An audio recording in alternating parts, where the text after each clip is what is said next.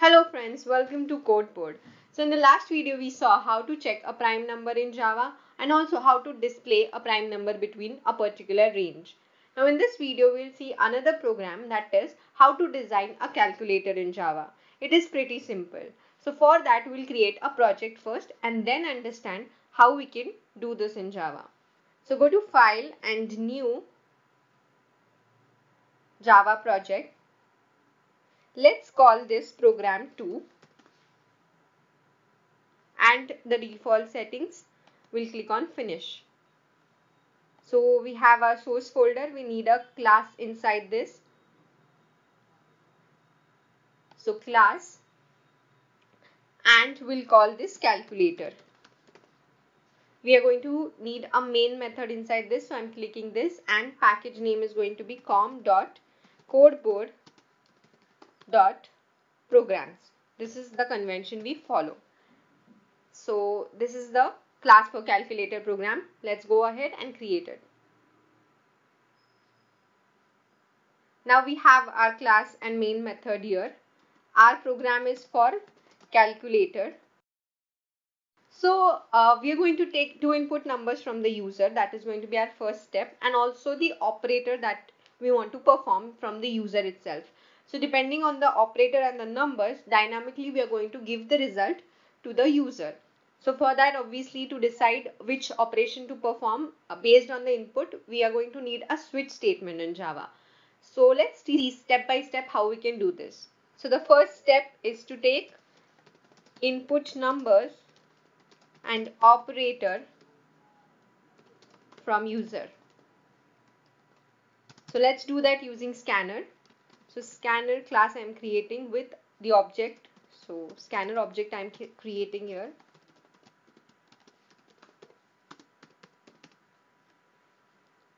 And we'll import this.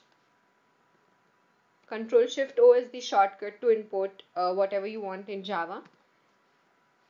Now we are going to take our first number in, let's say, int number 1. You can take whatever data type you want. If you take double, you can use double as well as integer numbers. So let's take double itself instead of integer. So double number 1 equal to sc.NextDouble, we can say. After number 1, we are going to take operator input. So for operator input, it is going to be a single character. So let's take char. If you want any operator of which has two characters, you can simply use string, and using sc.next line you can take input. But I'm going to use char here since I'm going to take operators of single character. So char, and let's say operator equal to sc. Now to take character input, what we have to do is sc.next.charAt 0, because we are going to take one letter or one character. So, and then we'll take number 2. So whenever user will type the input or give the input, he has to give number 1, operator number 2. So for example, 1 plus 1 will be the input. So sc dot again next double, since we are taking both numbers in double. Now to decide which operator to use, we are going to use switch statement. So depending on our operator, our result will be different. So first let's take result variable. Okay, our input is double, so it is going to be double again, equal to 0.0. Initially let's take it to 0. So our second step is to take result variable and initialize to 0. Okay, and our third step is to use switch based on operator. So you know we can give cases in switch statement. So if it is plus, we'll give result as number 1 plus number 2. If it is minus, number 1 minus number 2, and so on. So let's see how we can do that. So we'll start with switch, and since we are deciding on the operator, the input or the parameter for switch is going to be operator. Let's open this, and now we'll start writing our cases. So case first, or here it is dependent on the operator. So if we get operator as plus, what we want to do is, in result we are going to say number 1 plus number 2, and let's print this. So we are going to print result. You can directly print number 1 plus number 2 and you can add the text if you want that addition is, subtraction is, and so on. And if we get the first operator as plus, we are going to break it. So break. Similarly, we'll do for subtraction, multiplication and division. So same thing, only the operator changes. So for subtraction, all we need is minus. For multiplication, here we change it to multiplication sign. And for division, we have this division. You can also do it for other cases such as mod, or other operators such as bitwise operators, etc. So, but for example here I am only taking this 4 operators. So we'll see our result now. So let's run this. So if I say 1 plus 4, the output is 5.0. It is double, so 5.0. If you just want integer outputs or integer numbers, then you can take the input accordingly. You can also give double here. So suppose I give 1.8 plus 2.0. Then the output is going to be double like this. Similarly, let's try other operators. So 4 minus 3.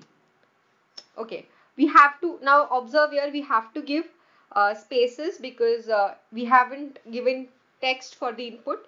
So it is going to throw exception if we directly give input in without spaces. So we need spaces. So let's try again. 4, or either you can give enter or space and it will take input properly. 4 minus 3. So it is 1.0. Similarly, it will work for multiplication and division. So what if you give any other operator for this statement? So we need a default case for that. So we need to print that invalid operator or something like that. So what if I give 4, 4, 3, then operation cannot be performed.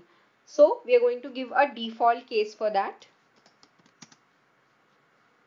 And let's print invalid operator and break. So let's try this. So if I say 4, 5, 6, it is going to give invalid operator since the second input should be your operator and 5 is not the correct operator. So in this way you can design a calculator in Java. You can add more cases. For example, you can add bitwise AND. So if I want to add bitwise AND, what I can do is, similarly I have to copy this and the operation is going to be AND. So, okay, now AND operator we cannot perform on double. So that is why the error here. But if you have integer input, you can simply perform AND. So we are going to remove it from here. But you can try it on your own using integer inputs. So this is how our calculator program works. We take the input first. If you want, you can give your the input statement like please enter the first number, please enter the operator, please enter the number 2. So user will not make mistakes while entering the input. As we saw, our exception had occurred if we didn't give proper spaces. So you can give input statements there and user will enter properly. And then after taking the input, we initialize the result to 0.0 and then we write a switch case with the cases of operators, and depending on the cases we print the result accordingly. So this is how you can dynamically give output using switch statement in Java. So this was about calculator. In the next program we'll see more programs in Java in the next video. So stay tuned and subscribe to our channel and also like and share this video. Thank you.